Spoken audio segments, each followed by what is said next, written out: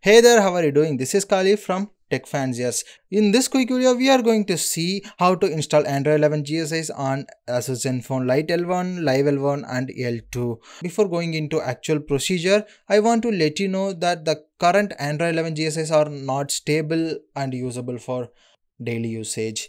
I faced some serious problems while using it, so don't install it if you are using it as your primary device or holding any important data. It will give a random reboot, or it will be a boot loop, or sometimes you can't even share your data. So warning board.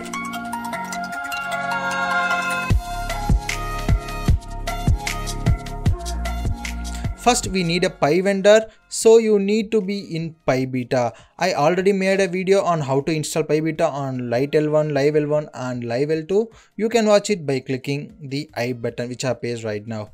Once you are in Pi Beta, you need a GSI. Here I am going to install PH's latest AOSP 11 version 300.m. As we are using Pi vendors, we need to always flash the ARM64AB. As it is in Android 11, we are specifically choosing VNDK Lite versions with or without GApps. I always recommend you to use the with GApps versions, as currently we don't have much stable GApps packages. We have multiple options like Havoc OS, CAOS, Descendant 11, Covas OS and Alpha ROM in the Express Look GSA projects. You have much.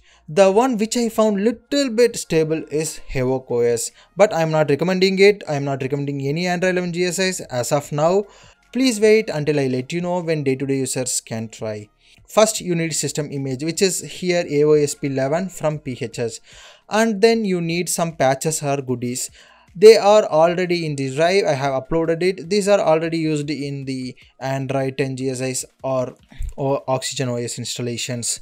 One, decrypt Pi. Second, permissive version 5. Third, boot loop fix. This is not important, but it will make the system partition readable. So yeah. 4, latest recovery. In here I am using Orange Fox recovery. I posted the link in the description, which you can watch and install. That's all you need to install. Once you have it, just reboot to recovery.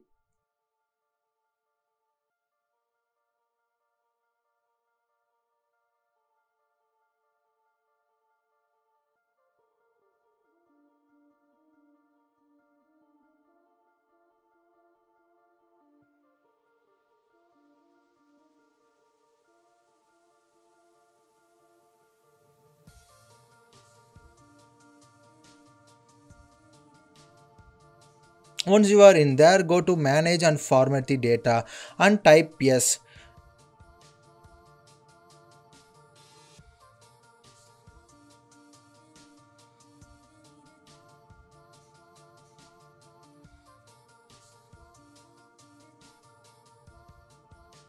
It is formatted.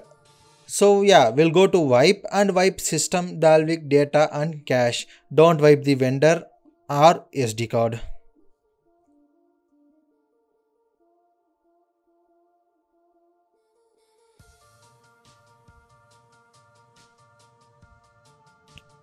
Once it is wiped, go to install and install the decrypt Pi patch. Here I am installing it before and after, just to make sure it's decrypted.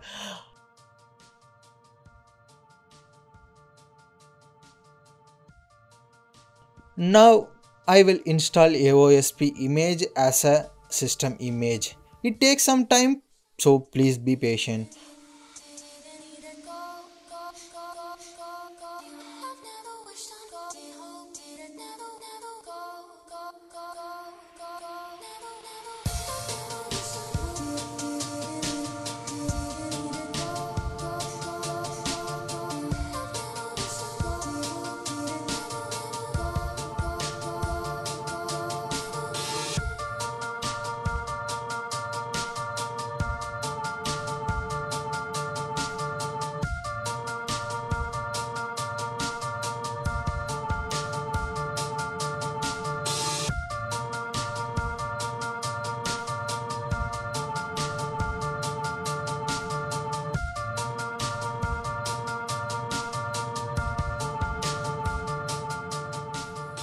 Once it's installed, just install the decrypt pi and permission version 5. And finally, boot loop fix patch.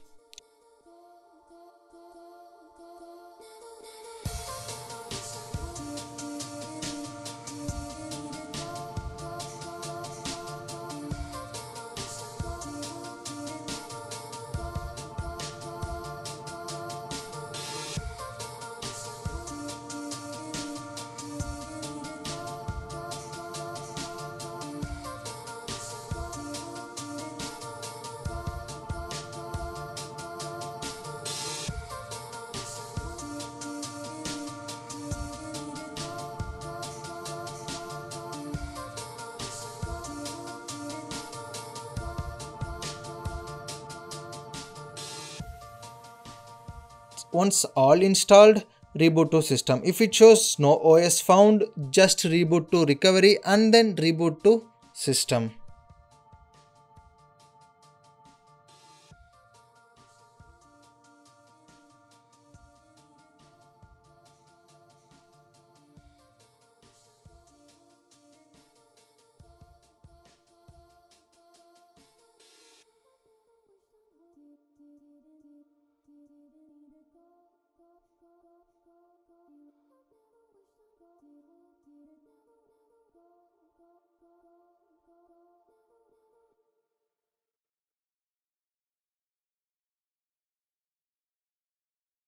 As you can see, it's showing Android boot animation, so we have installed it correctly.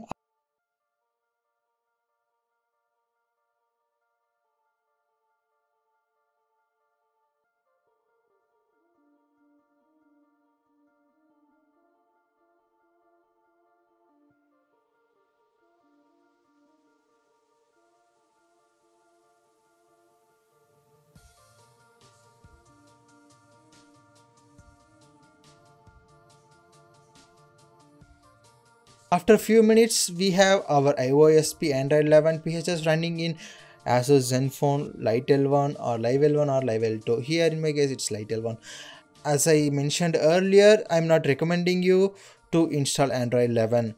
If you are a tester or you know how to revert the things back, you can definitely check it out. I'm continuously checking for problems and solutions. We'll see them in the full review. The one major issue which I can show here is once it's booted, if you reboot means it will be a boot loop.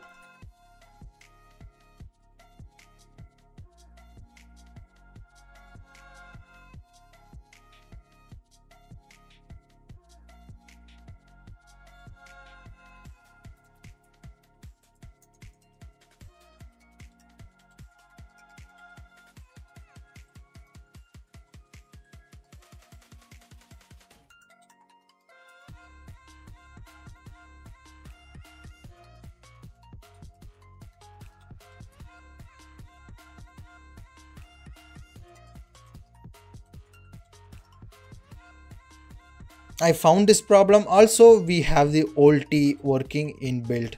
PHS added the option to enable the IMS by default. Usually the outgoing call won't work in the first boot. Once you enable the IMS in the PHS setting and reboot, it will be working. That's what about this video. Leave a like if you enjoyed it and subscribe to this channel to support and encourage this work. If you have any queries and concerns, feel free to follow our Instagram page and our new TechFanciers community in Telegram. All the links are down, you can check them out. Thank you for watching. Kotmuto.